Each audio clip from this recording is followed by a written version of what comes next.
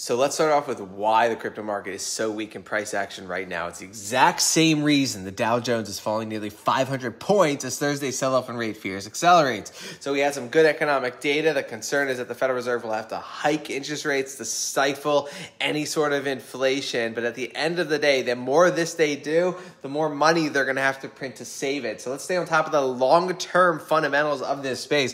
BlackRock boss Larry Fink praises Bitcoin for digitizing gold. Once dismissing the top cryptocurrency as a money laundering tool, he's now singing a different tune. He's saying it's an international asset. This is the most powerful person in finance endorsing Bitcoin.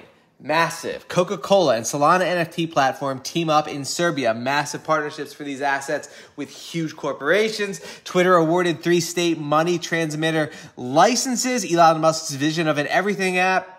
Wait for DogeCoin to be integrated into Twitter. Largest bank in Southeast Asia is adding support for China's central bank digital currency. Singapore-based DBS Bank is allowing clients to make CNY payments. Who is DBS Bank? They sit on the Hbar Hashgraph Governing Council, along with Boeing, along with Dell, along with Deutsche Telekom, staying on top of this market.